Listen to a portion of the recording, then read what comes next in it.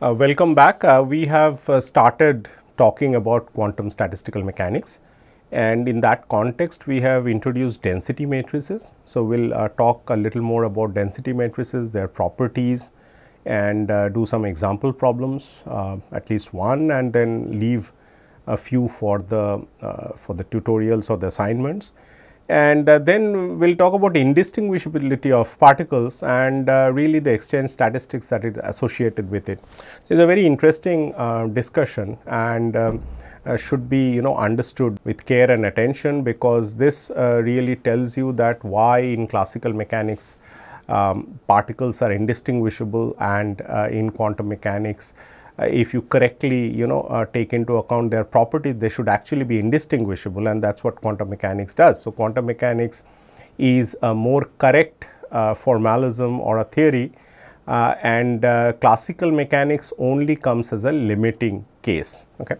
Then we will talk about the classical particles, Maxwell-Boltzmann, obeying Maxwell-Boltzmann statistics, bosons and fermions, from a rudimentary point of view, but we will go deeper into the details and so on as we come to those statistics, that is Bose-Einstein and Fermi-Dirac statistics.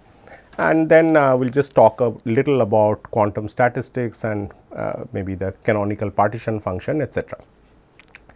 So, let us go ahead with density matrices, and the density matrices, as we have said, is that, so we were talking about density matrices, and the way we have defined it is this rho mn, maybe it is a function of t, because we have written down the equation of motion, and this is k equal to 1 to n a m k. We were not writing it with a bracket, so we will just leave it like that, and then a n k star and a t, and this was a definition of density matrix, which is as you can see that m and n they denote the indices. So, it is like the row and the column, and so it is a matrix. And if we remind you that we have written down similar equation for the phase space density, which was just a value, was not a matrix in classical mechanics. So, the phase space density again written with rho. So, phase space density in classical mechanics or classical statistics was written with this equation. The equation of motion of that is a d rho dt is equal to del rho del t, well this is rho del rho del t plus rho and h, which is called as a Poisson's bracket, and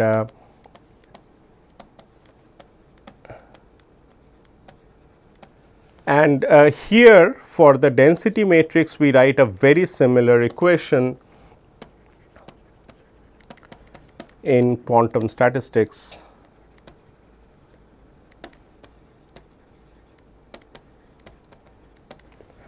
As the d rho dt again, which is equal to a d rho dt and plus a commutator bracket of h and rho, and this is really the commutator bracket. So, what was a Poisson's bracket in classical statistics is replaced by a commutator bracket in quantum statistics, and as we said that so rho was just a number.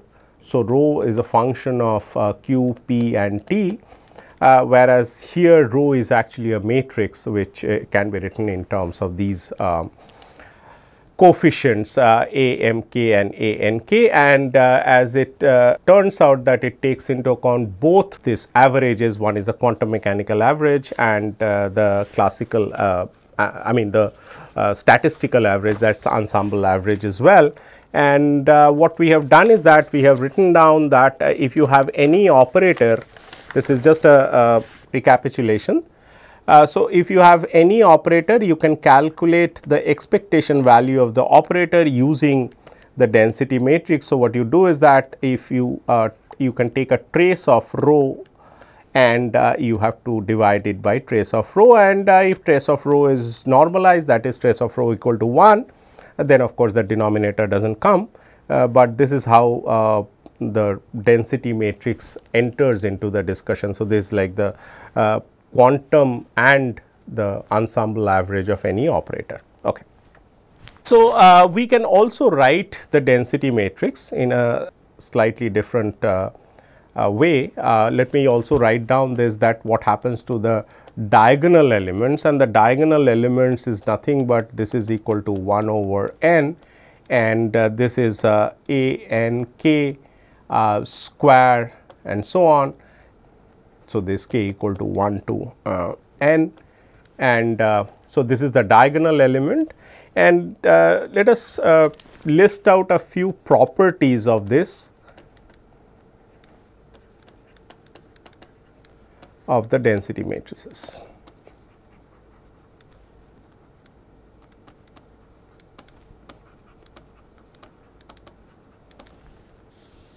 Okay. And the properties are that, so one can actually write the density matrix as an outer product of all those psi k's that we have talked about. So, let me write it without an index, so that the summation is understood. So, this is the outer product, and some of the properties are, let us say it is a projector matrix, or it is called as the square of it is equal to the matrix itself, and this is called as a projector property, or it is called as an idempotent matrix. Okay. And second is that the dagger is equal to rho, and from your elementary quantum mechanics, this is called as a hermiticity. So, that rho is a Hermitian matrix. Okay. 3, the trace of rho is equal to 1, and this is called as a normalization, which we have just seen, that this appears that the denominator of the expectation value, and this is equal to 1. And the last one, which is the rho is greater than equal to 0. So, rho is a positive definite matrix. Okay.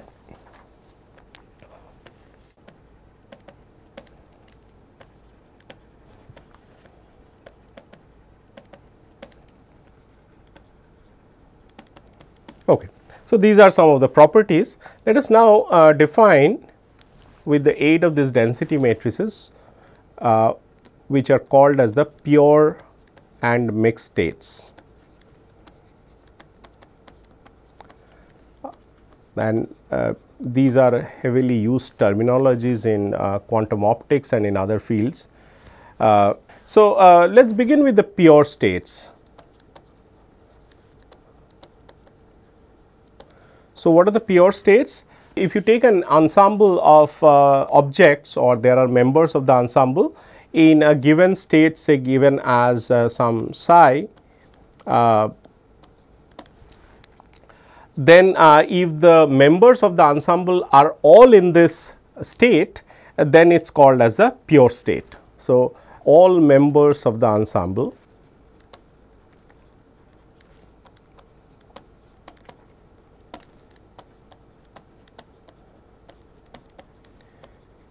in state psi. Okay.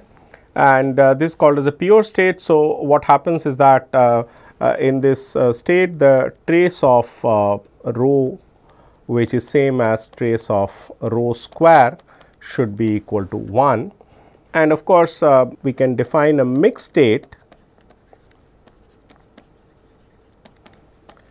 where there are ni number of systems, that is members of the ensemble, they are in state psi I.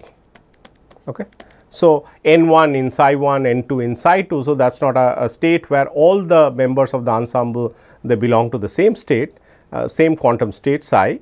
So, here they belong to different quantum states like n1 in psi 1 and n2 in psi 2, and so on and so forth.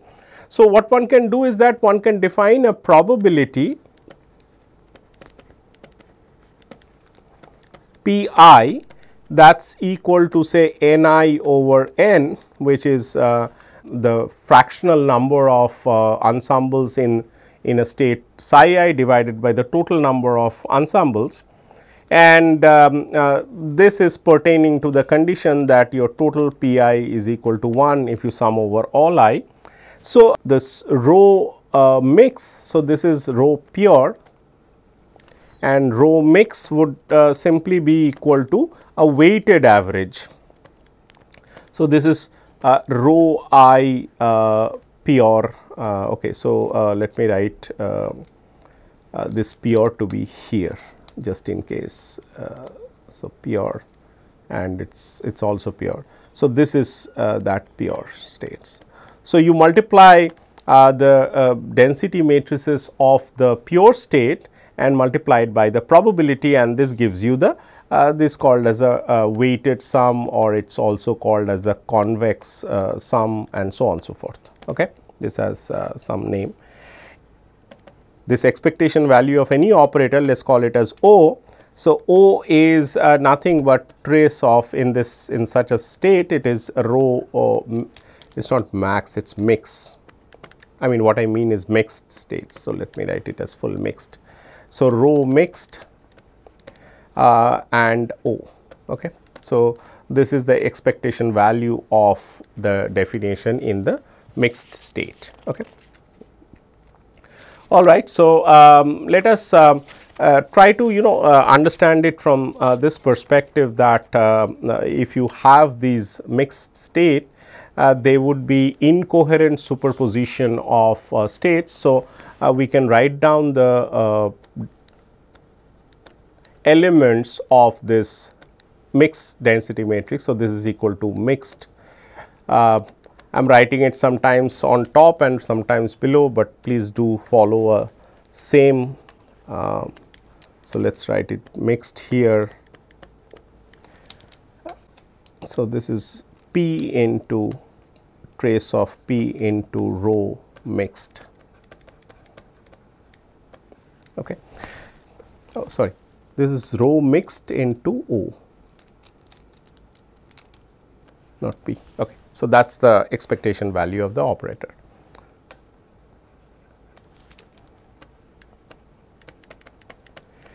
All right. So, this is that, and then we can write down the matrix elements as in our earlier notation. It is like K equal to again summing over the ensembles, and we have A M K, A N K star, and this is equal to 1 over N, and K equal to 1 to N, and then we have say for example A square and exponential I theta m k minus theta n k.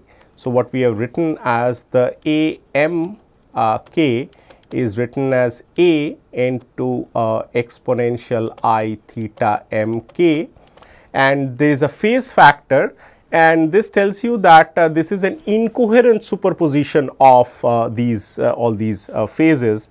So, all these basis states, and this is finally this can be written as some rho m n in the mixed state is equal to some constant, which is this 1 over n and some A mod square, and then it is really the we can just simply write it as a constant C and write it as the expectation value of these states.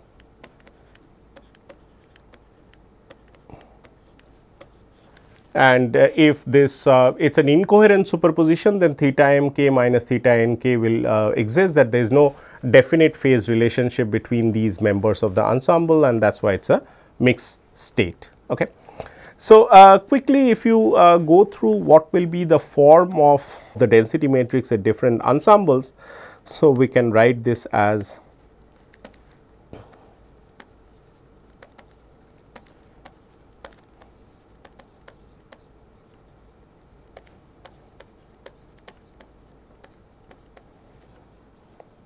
we will start with the micro canonical ensemble, and that is easy to see that the microcanonical, the rho mn should be equal to some rho n delta mn, which means that it is a diagonal matrix. That is, there is no overlap between the ensembles. Okay. So, it has no off diagonal elements. So, it is only the diagonal ones that are there. And what is rho n? Rho n is nothing but 1 by the number of microstates, because when it gets summed over all n, that should give us 1, and then so the entropy can be obtained as k log omega. Okay. And omega is the number of microstates or number of accessible states. Going to the canonical, it is easy to see what it would be in the canonical.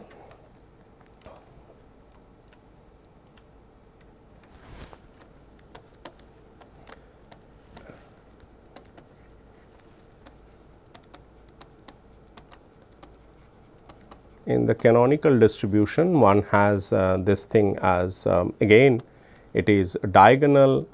So, rho mn equal to rho n into delta mn, and it is only that the definition of rho n is given by the Boltzmann factor, which is c into exponential minus beta En, and En denotes the energy states or the modes of the system, where n equal to 0, 1, 2. It may actually skip 0 in some situation, but in general it is there. So, it is exponential minus beta En divided by sum over n exponential beta En. So, this is nothing but equal to exponential minus beta En by z.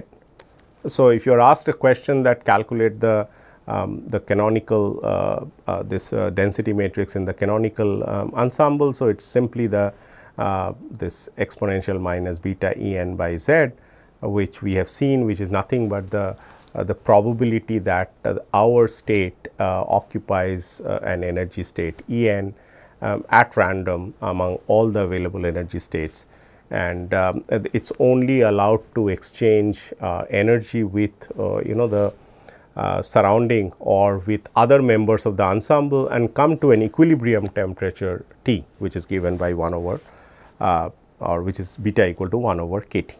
Okay. So, again you have this rho can be written in terms of the basis states as like phi n and rho and phi n. So, that is the basically nothing but the outer product of this basis states, and you can just simply see that. So, we are not writing it with the operator, but it is an operator, we should know that. So, rho k m is sum over n. I use the completeness of states. So, it is a phi k, phi n, rho n. So, this is actually rho n, and a phi n and a phi m. So, there is a sum over n. So, this gives you delta k n, because this basis is orthonormal. So, this delta k n, rho n and delta n m. Okay. And this is nothing but equal to rho k delta k m. Okay. Now, this is fine. So, this is the canonical distribution density matrix, and we can calculate so if you want to see the matrix form of that, this only tells you what the this term is. If you want to see what the form for the operator is, we can write it down as rho equal to sum over n, and we have a phi n, and we have an exponential minus beta h and divided by z, and there is a phi n there.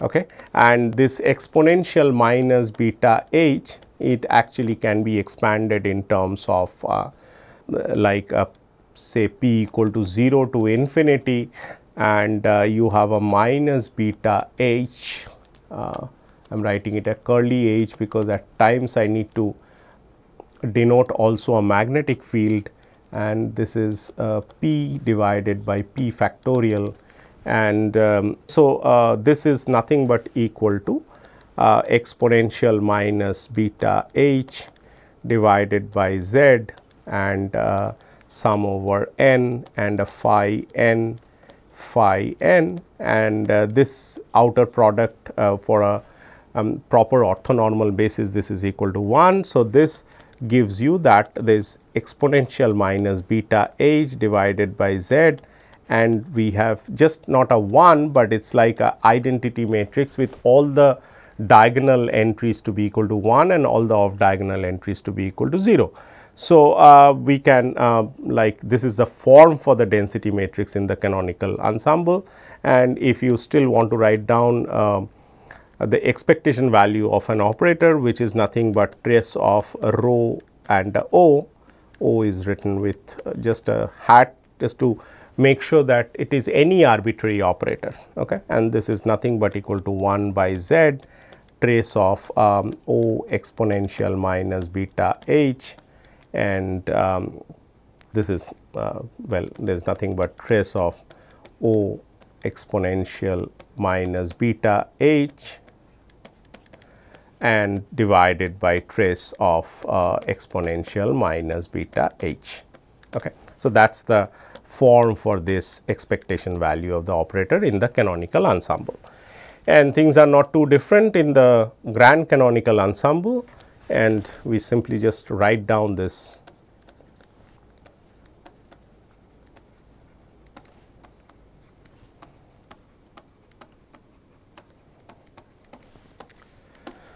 So, your density matrix is 1 over Z G, G stands for grand canonical, and we have exponential minus beta H minus mu n. Now, we need this additional Lagrange's undetermined multiplier. So, H is cannot be considered alone, you have to consider H minus mu n, and that is the matrix that you need to diagonalize in order to get the eigenvalues.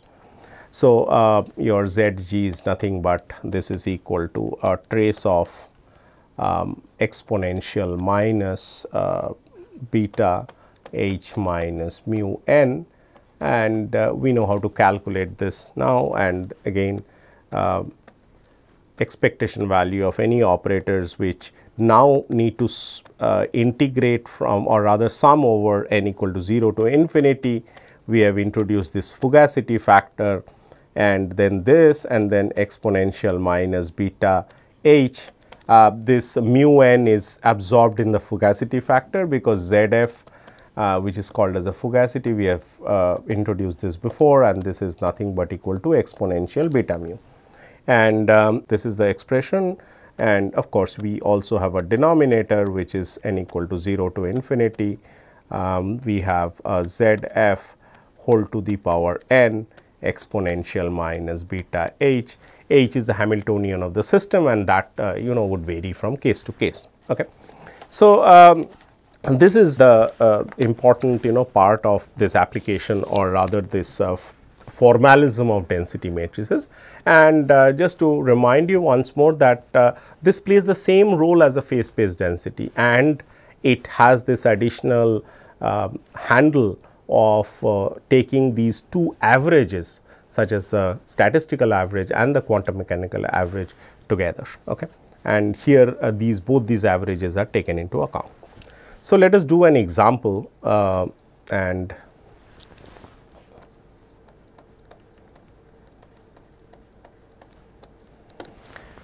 this example is say for example, you take a spin half particles in a magnetic field. Okay. So,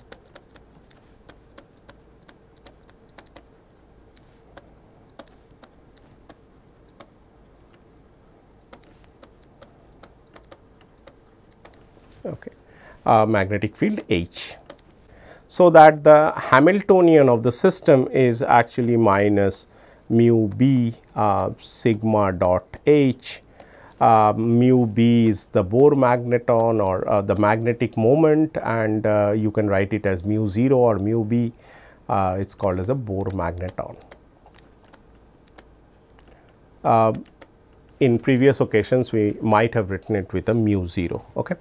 Now, the question is that obtain the density matrix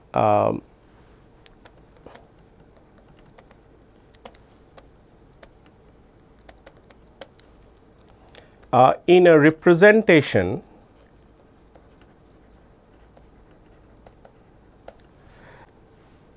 one in which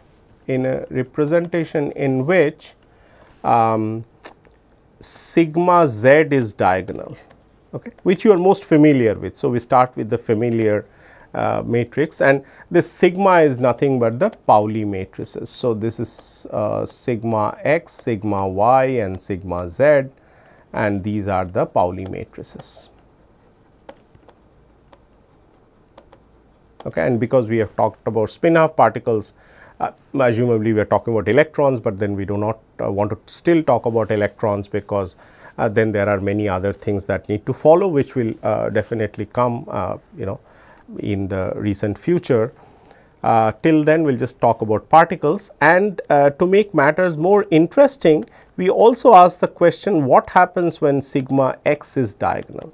Now, this is a very important property of this matrices, that these density matrices, that if you change the basis, because we are talking about phi n and phi m kind of basis that it is defined by. Now, we have also defined this properties, that is rho equal to rho square, and the trace of rho equal to 1 and trace of rho square equal to 1, and so on and so forth. Now, what is the guarantee that if you go from one representation to another representation, all these properties get carried over? Is there a proof for that? It should be, because when you calculate the expectation value of an operator, which is a physical observable, then it should not depend upon which representation or what is your basis function or what is the density matrix and so on and so forth. So, this should be independent of that, and you should get the same result. In fact, this is what we are trying to show here, that calculate the density matrix when it is sigma z is diagonal, which is a familiar case, and also calculate it in a situation where sigma x is diagonal, which it is not. Okay. So, we will do this problem to show that first how to calculate density matrix, and second how these density matrices would give rise to same physical quantity, which we calculate as the magnetization here, to show that that is independent of the basis that we choose. So, whether we choose a basis in which sigma z is diagonal, or sigma x is diagonal, or sigma y is diagonal. Okay. So, any of these bases. Sigma y is of course a complex matrix that you cannot change. So, it is 0 1 1 0, just to let you know, because we are not doing a quantum mechanics course here, and we write down this all these Pauli matrices. This is 1 0 0 minus 1. So, in the usual basis sigma z is diagonal, and in the basis sigma z is diagonal, sigma x and sigma y are non-diagonals, rather they have off diagonal the elements, only off diagonal, and this is an important property. If one is diagonal, the other two have to be off diagonal for all the basic relationships, fundamental relationships of the density matrix or of the Pauli matrix to follow, which means that they have to be anti-commuting with some things, and they have to be commuting with some other sort of values, or and their square has to be equal to 1, and so on and so forth. Okay. We do not go into the details of the properties of Pauli matrices, but then you can look at any quantum mechanics book in order to satisfy yourself. In fact, it is good that you should look at these properties of this Pauli matrices, which I simply leave here. So, read properties of the Pauli matrices.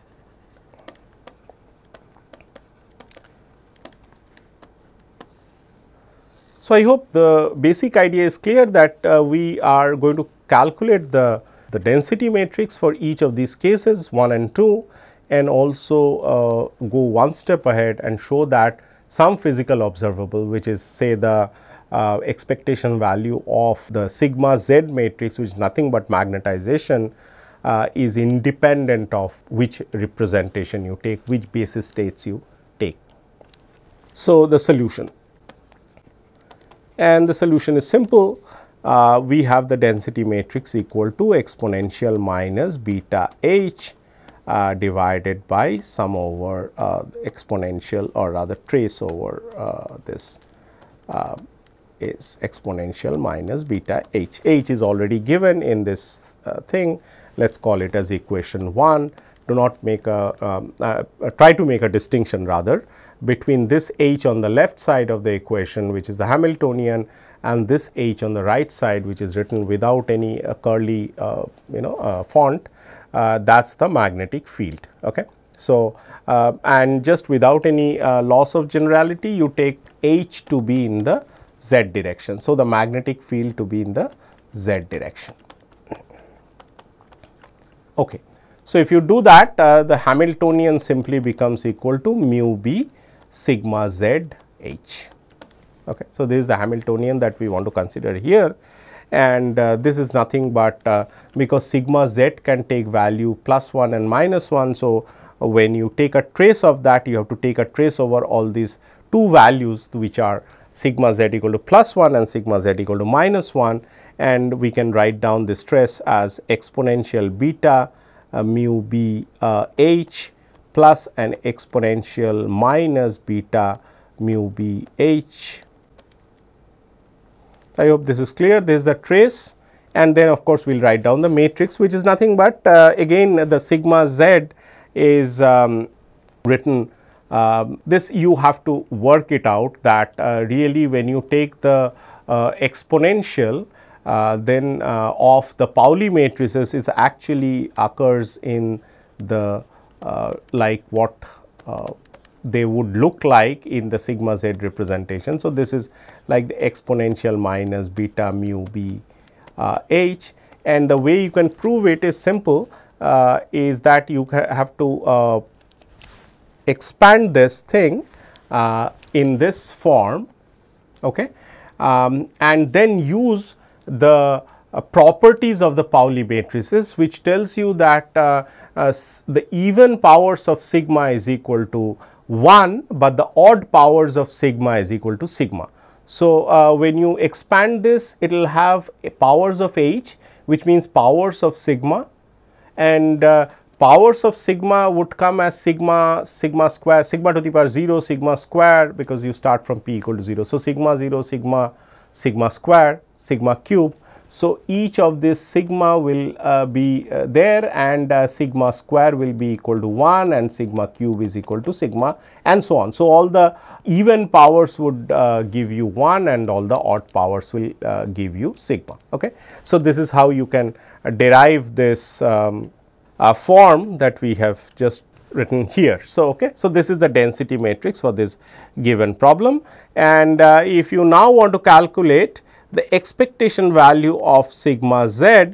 So, this is equal to nothing but trace of rho, I mean this operator rather, this operator sigma z, which is trace of rho sigma z, and it is easy to see that the trace of rho is equal to 1, and this sigma z, then this is equal to exponential beta mu b h minus exponential minus beta mu b h, and divided by exponential beta mu b h plus exponential minus beta mu b h, and this is nothing but equal to tan hyperbolic beta mu b h, and a result that you have seen earlier. We might have written it with a mu 0.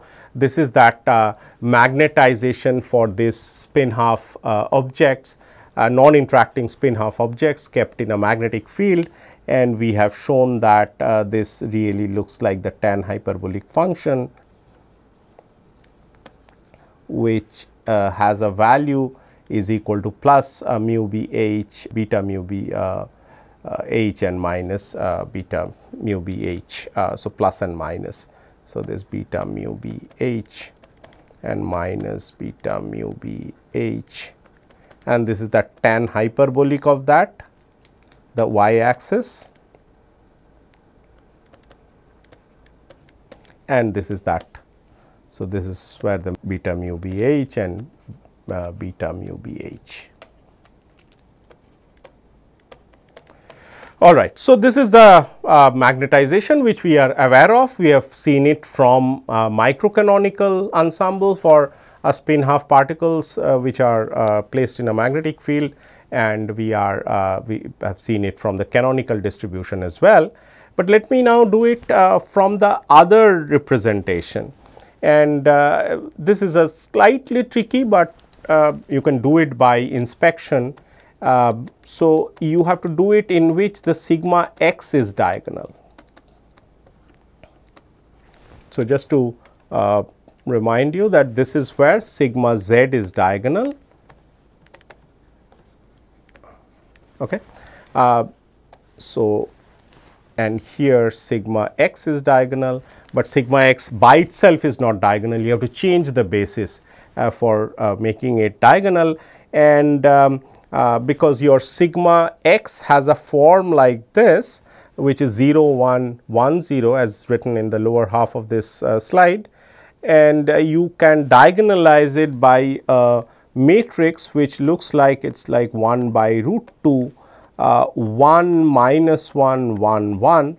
This is purely from speculation or rather inspection of that.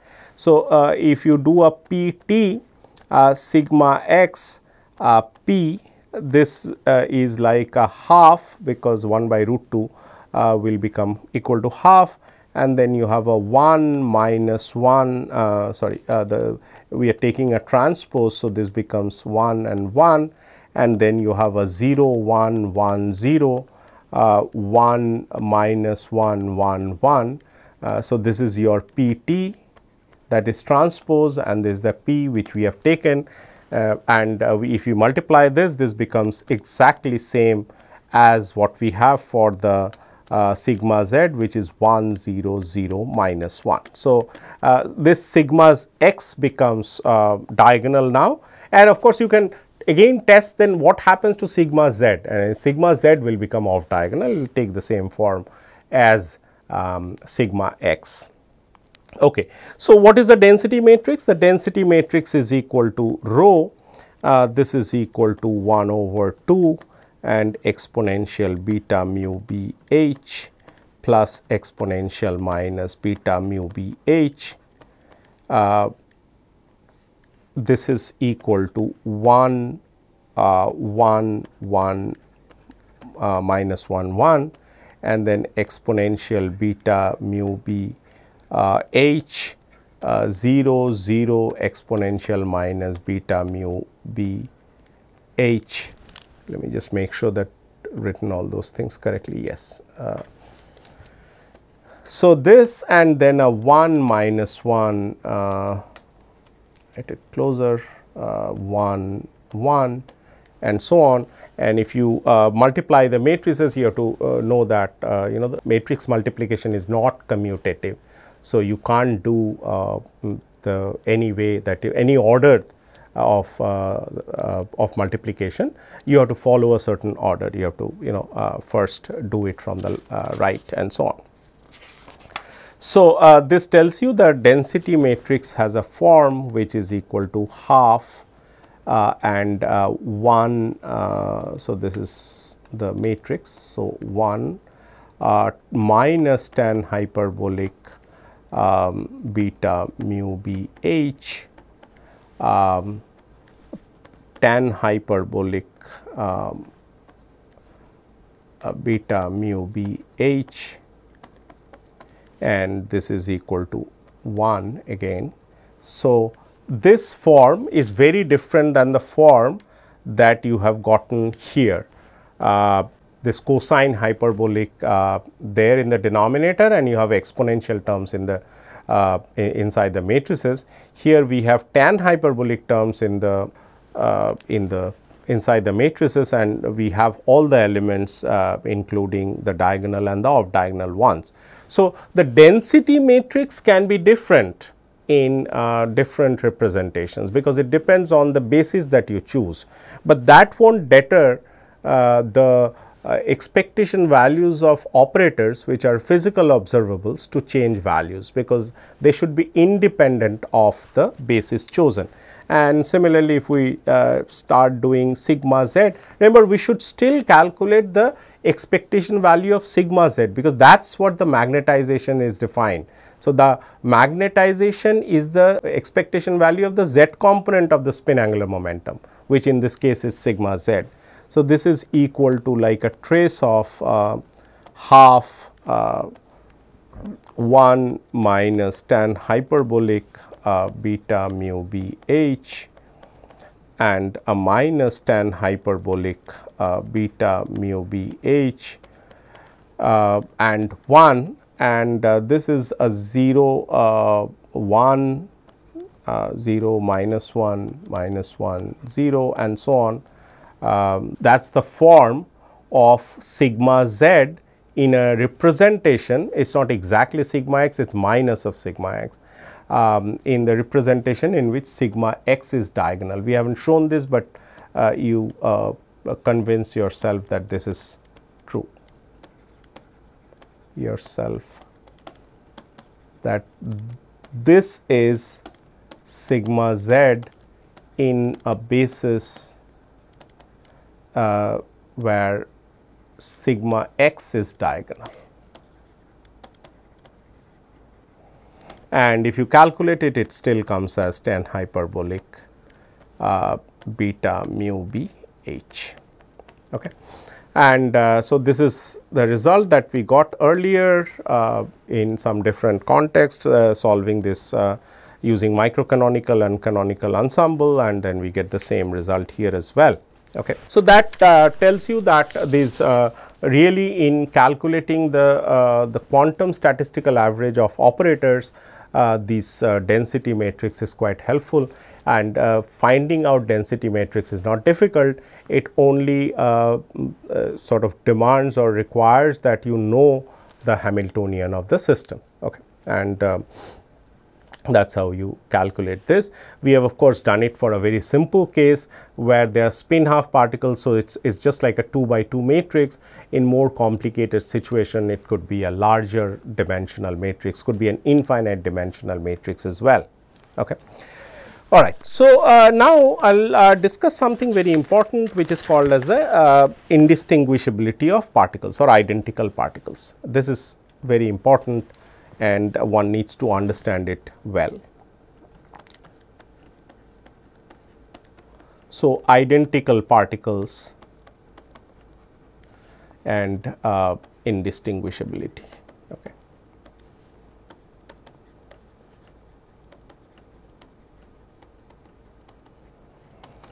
All right. So, this is a very important thing, as I said. So, what I want to tell you right at the outset a priori is that the definition of identical particles is really same in classical and quantum physics, but they have differing implications. Okay. It is quite a sort of powerful and tricky statement. Let me try to explain that what kind of different implications could it have for identical particles. And it is not difficult to imagine that if you have a system of electrons or a system of photons or a system of phonons or any other quantum object, quantum particles, leptons and so on, baryons, they are intrinsically indistinguishable. You cannot say one from the other. Okay. So, if they are, then what classical mechanics did so far in terms of distinguishability, and one particle description is fine, because you know that you are just talking about one particle and nothing else in the universe. But when you have many particles, at least two particles, how would you distinguish one from another? And as I just said, that the definition has to be same in both classical and quantum physics, but they vary or they differ by their implications.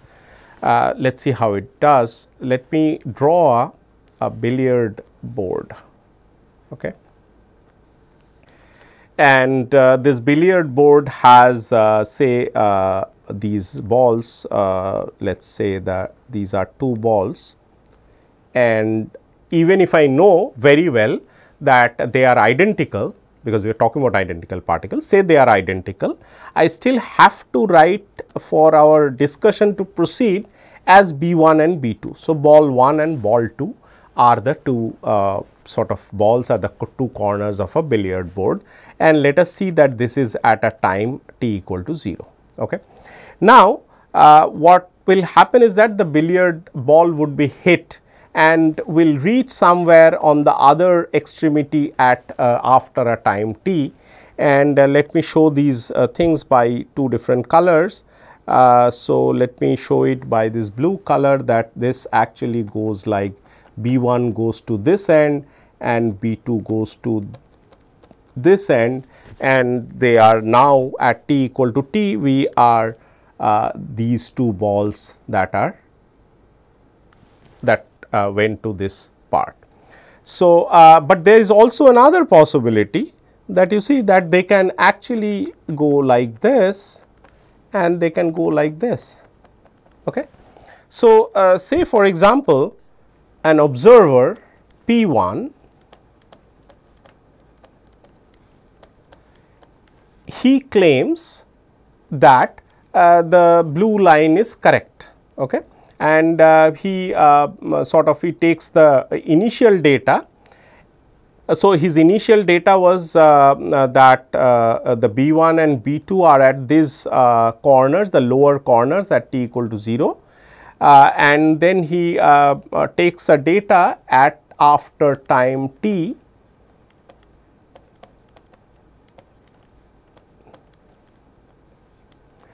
He predicts that B1, let me write it as these edges as 1, 2, 3 and 4.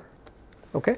So, he predicts that after time t, B1 goes to, say for example, so he says that let us B1 goes to 4. So, that is along the red trajectory, and B2 goes to 3.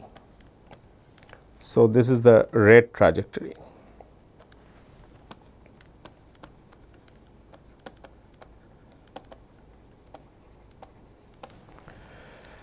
Another observer P2, he also takes data, and after some player has come and hit the ball so he predicts that this goes to 3 and B2 goes to 4, okay. And this is the blue trajectory, a blue path.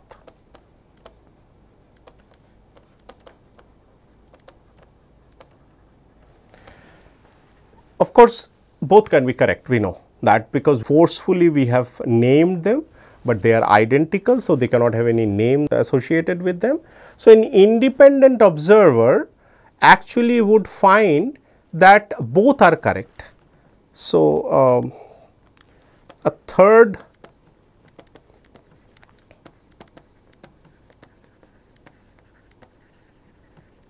independent observer claims both to be correct, and he is unable to resolve this conflict that what P1 claims or what P2 claims, which one is correct, and he is actually very correct by saying that because these are indistinguishable particles and both seem to be correct. So, what allows us to distinguish one situation from another, that is the situation in which P1 reports and the situation which P2 reports. Okay. The distinction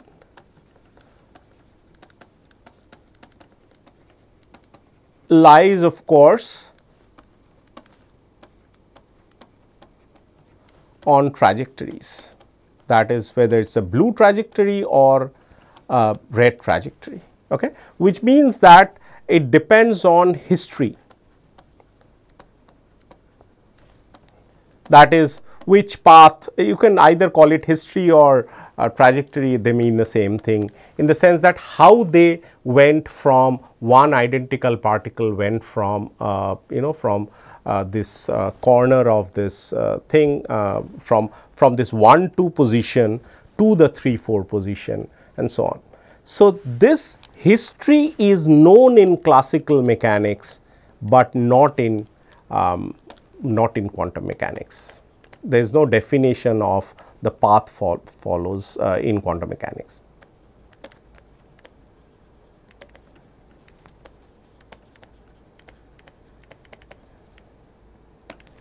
No such history is known.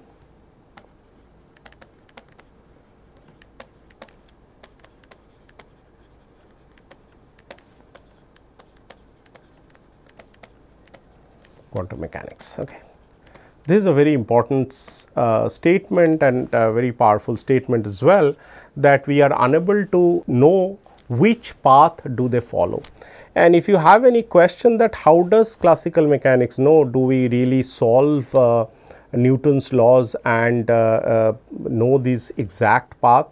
Probably in a simulation, if you do it, if you sort of discretize this, the forces, if you know the forces acting and then numerically solve, you probably can generate the path, but any other path is also possible, and that answer is very nicely given by the by your Lagrange's formalism. Okay. So, we know that the path that it follows actually in that along that path, the action has to be minimum, or the L dt has to be minimum or extremum along that path. So, even if the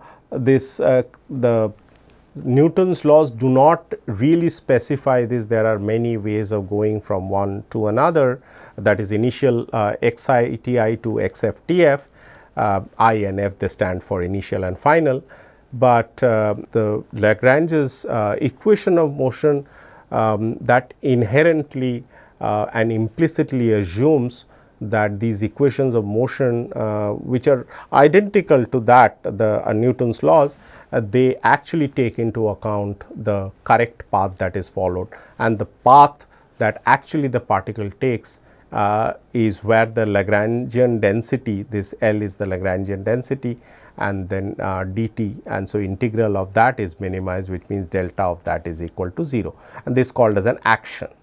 So, delta of x equal to 0. Okay. We will not go into details of that, but then there is nothing like this in quantum physics. Quantum physics does not really care, or it is possible to construct a path through which the particle goes. We only know about the probability density for a particle to be found at a space time point, nothing more than that. There is no trajectory that could be generated in quantum physics, and this is the inherent difference between classical and quantum physics, where the distinguishability and the indistinguishability become so important, and the statistics become important. And as you have seen that the Gibbs paradox tries to take into account in a sort of hand waving manner by dividing either the canonical partition function or the entropy by some factor of n or n factorial, and then do some get some results for the Gibbs paradox, that is if you allow two identical gases to mix, there should be no change in entropy before mixing and after mixing. So, the entropy of mixing is equal to 0, and no such things are required for quantum mechanics, and that's the power of quantum mechanics. Okay. So, let's just look at a little about the symmetric and antisymmetric wave function. that these under the exchange that happens to the wave function.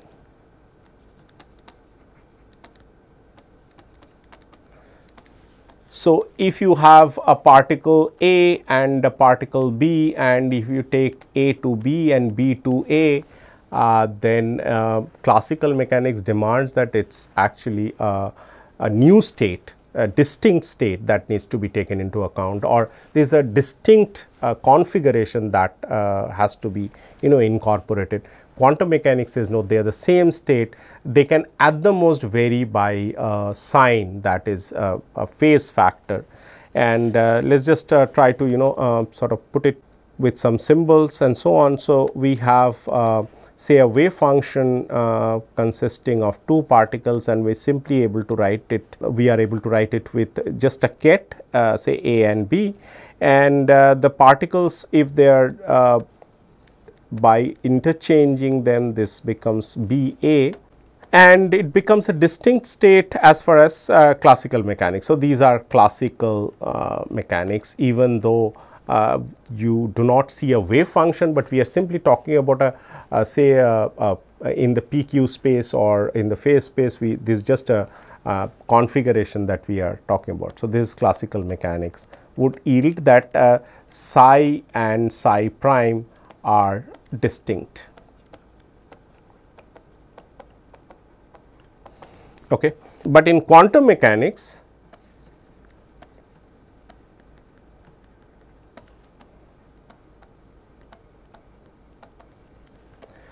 this is not distinct. In fact, this is equal to psi equal to A B equal to some alpha psi prime, and this is equal to some B A.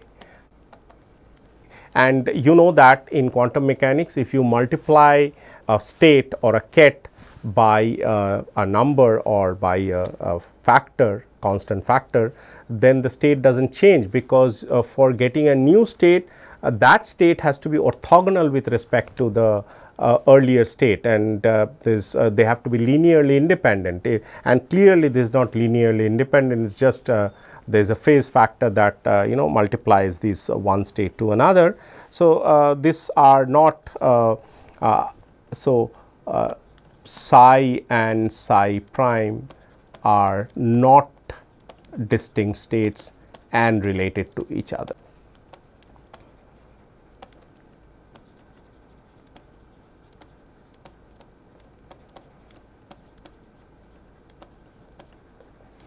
Okay, so that seems fine. So, from here on we have written it as alpha, which means that alpha is some number that we have not committed ourselves, and here we go and can define there are two kinds of combinations. One is called as a symmetric combination of states, which tells you that this psi has to be like 1 by root 2 and A B and a plus B A. Why is this symmetric? Because if you change A to B, it does not pick up a sign, it just the second term becomes first term and the first term becomes second term, it just does not matter which one you write first inside the bracket. So, this is like a symmetric combination, and an antisymmetric combination is also there.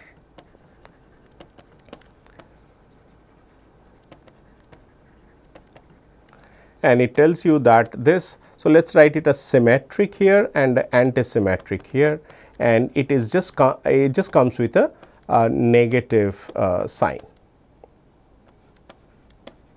Okay. Now, you see that it is antisymmetric because if you change A and B, there is a sign, there is a mutual sign, negative sign that comes in. Okay. Okay. Let us try to make it a little more physical or something that instead of A and B. Let us give an example that we are talking about particles inside a one dimensional potential box, which means there are infinite walls there and the particle is really trapped within that. And let us think that the two particles are trapped in n equal to 3 state and n equal to 4 states. So, two particles trapped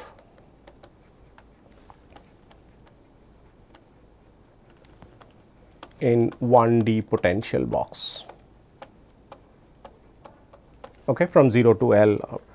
Okay. So, and we want to write down the symmetric and the antisymmetric combination, and let us write down the symmetric combination easily, which we know is 1 by root 2, and we still continue that notation in terms of this.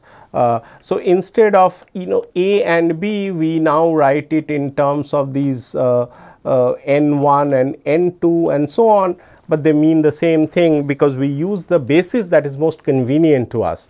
And if you remember, the basis for a particle in a box is that this En is really quantified by this n square pi square h cross square by 2 m l square, and the psi n is if it is a 0 to L box, then it is root over 2 by L sine n pi x by L. Okay. So, of course, if it is a symmetric box, that is between minus L by 2 to plus L by 2, there are there are parity symmetric solutions would come where n will only be equal to even for this solution, and for n odd you will have to have a cosine solution.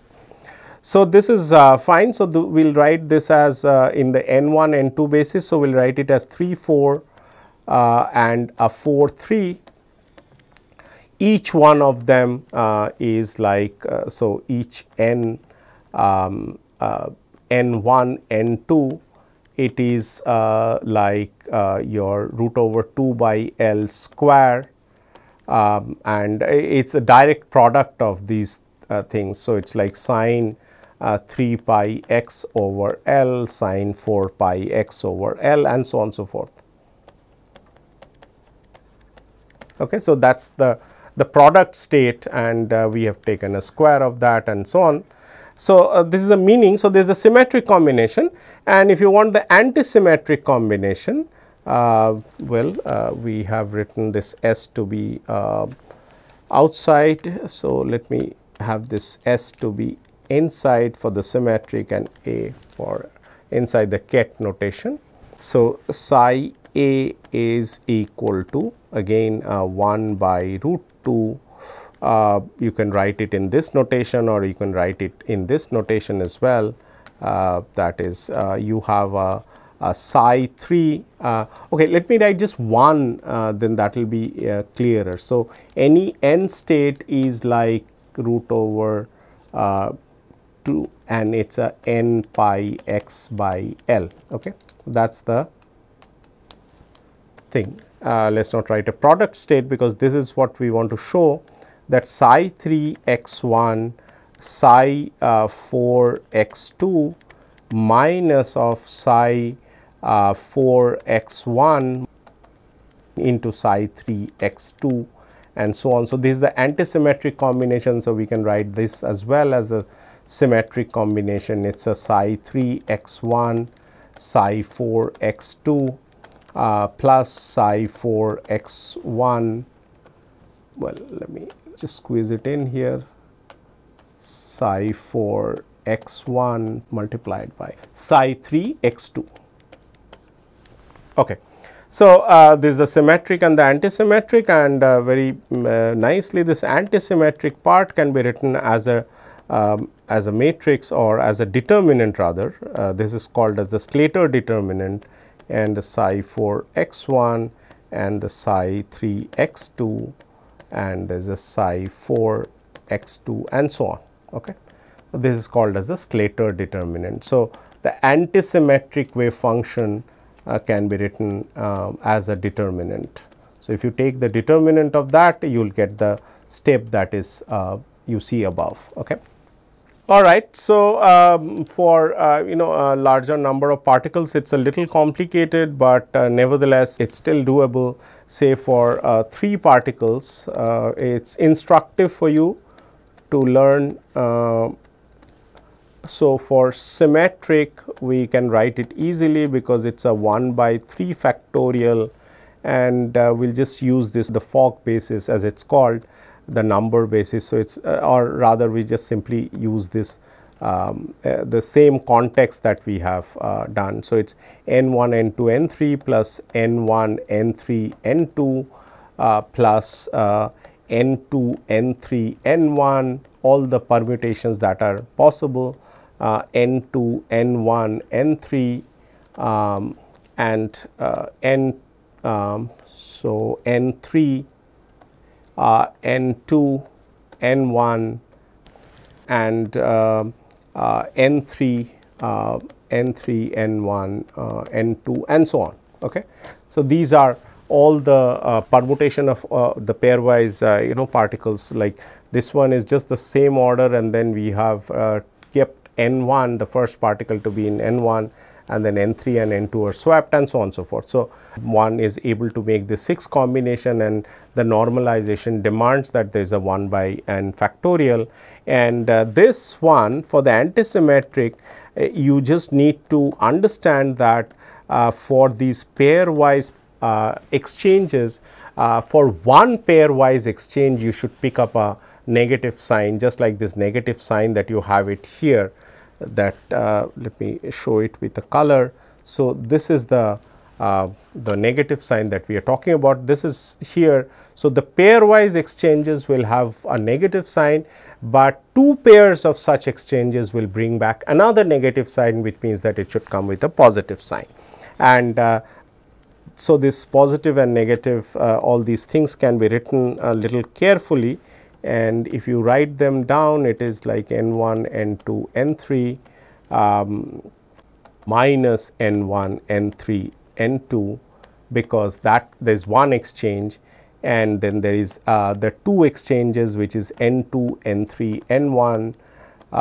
So, it is a negative sign, and then it is a n2 n1 n3 that has odd exchanges, and plus again even exchanges n3 n1 n2 minus n3 n1 n2 and so on.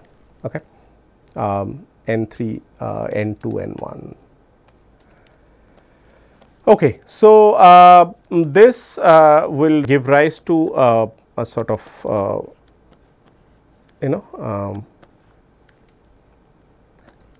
this Slater determinant, which gives you say for example x1 n2 x2 and n3 x3 and so on, n1 x2 this is this is n so this x1 x1 x2 psi n2 x2 and psi n3 x2. Okay, and this is psi n1 x3, psi n2 x3 and psi n3 x3. Okay. Now, it is written correctly, and it is the Slater determinant. So, we should simply draw a vertical line there. So, this for 3 particles, you can exchange it to larger number of particles. Again, this 2 particle, let me take a mod square of that. So, we want to calculate the probability for the symmetric and antisymmetric cases. Okay. So, S and A both, if you write it for these 2 particles which are could be at the locations this. So, we have a S. So, again go back to the 2 particle, because 3 particle is too complicated to write this modulus, because you have to take many terms. So, S A x1 and x2 mod square, and this is nothing but equal to half of this, and then you have a mod square of psi 3 x1. We go back to our original problem of n3 and n4. So, that, and then we have this psi 4 x1 psi 3 x2 and so on, this and the mod square. Now, the plus sign is for the symmetric and negative sign is for the antisymmetric. And if you open the bracket, This is really psi 3 x 1 square, psi 4 x 2 square, and a plus a psi 3 x 2 square and psi 4 x 1 square, and plus minus you have a psi 3 star x 1 psi 4 x 2 psi 4 star x 2 and psi 3 x 1. That is one interference kind of term or mixed term, and then you have a psi 4 star x 1 psi 3 x 2 psi 3 star x 1 and a psi 4 x 2. Okay. So, this is the probability density for this each of these states, and this is very interesting. The interesting thing is that the first two are predicted by this third observer who came and joined the game at that capital T time. So, he could only see this, but however, a quantum mechanical system, in addition to the two terms, they need a crucial interference term.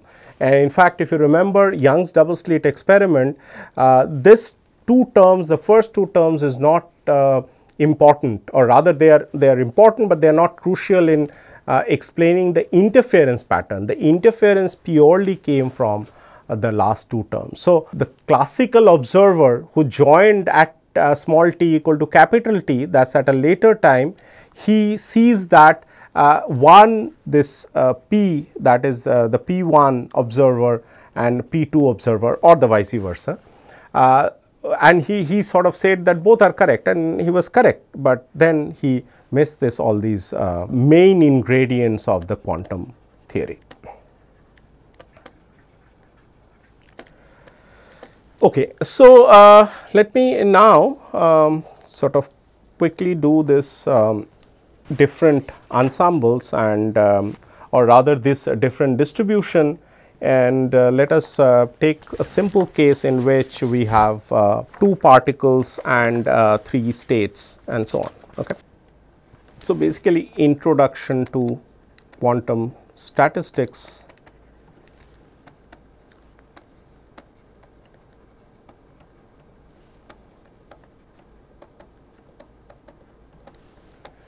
So, the first one is Maxwell-Boltzmann statistics.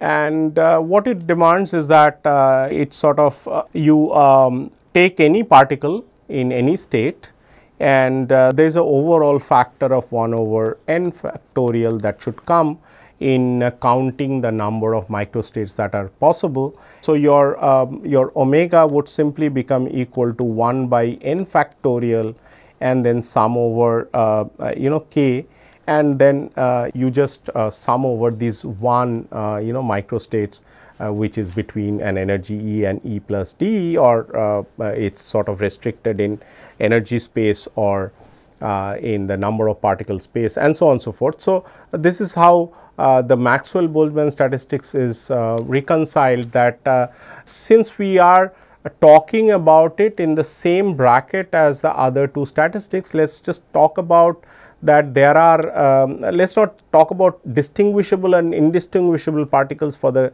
Maxwell-Boltzmann statistics, which of course we know that it is valid for distinguishable particles, but if you are talking about it in the same bracket as Fermi, Dirac and Bose-Einstein, let us just say that you treat them as distinguishable, yet you divide it by this n factorial number in counting the number of microstates, just like what we have shown here, and there is a crucial n factorial term required, which is called as a Gibbs correction. Okay. And it is only true in the limiting sense of the other two statistics which we are more interested in. So, we will write down this the Bose-Einstein as, we will tell you about the some as historical thing about Bose-Einstein statistics and so on. So, this Bose-Einstein statistics, it tells you that any number of particles can occupy a given quantum state, okay, or given energy state, and there is no need for this n factorial. So, this is an important thing, there is no correction that is needed. Okay. And of course, here in the Maxwell-Boltzmann, we can simply go ahead and calculate the partition function, which would give rise to this exponential minus beta E k, and we have seen this how this gives rise to, or rather avoids giving the wrong results by the mixing of these gases, two identical gases, and this is called as the Sackur-Tetrode equation, which we have seen. Now, this Bose-Einstein, any number of particles can occupy any energy level, there is no need to have this thing. And similarly, in the Fermi-Dirac case as well, we do not have any statistics. Again, no n factorial needed. Here, any number of particles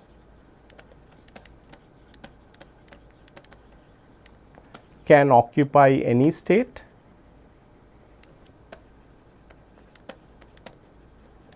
Here only no two particles can occupy a given state. Okay. So, bosons are they love the presence of other bosons, whereas these are completely, they repel any other fermions that come into their vicinity and so on. And this gives you the main difference between the three statistics, and we will see examples of that. We would in a simple situation, we will start with some few particles in which can be distributed in few energy states, and do these calculate this distribution and calculate the partition function, maybe the canonical partition function for those, and show that what are the differences between these three statistics in very simple situations.